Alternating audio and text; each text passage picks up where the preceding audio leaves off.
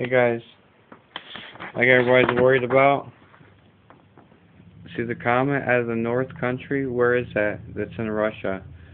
Just like you read about the swarmers in the end time, where did they come from? It's not the whole people, it's that group. Everyone wants to call you a racist for telling you exactly what the Bible says. It says that the great army is Russia. Who is Esau that come from Cain? Because when he went and he took from the Middle East.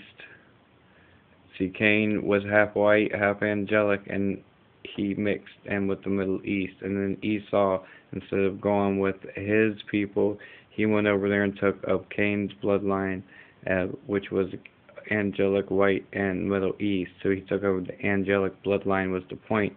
It was not preached against flesh, it was preached against that intermixture of into the angelic. So we find that these angelic swarmers in the east, we find angelic swarmers in the north. And these are the year of the locust. It starts next month. Jerusalem's the barometer for end time. I told you guys about the red line. If you haven't seen all this stuff, go to Seek Wisdom from God and go and look at all that stuff. I've been teaching this since about 2004, 2003. This is nothing new. I came on here to try to help people. Like I said, the world's bigger than YouTube. Not too hard to figure out, guys. We're coming up on that time. Go watch my other videos.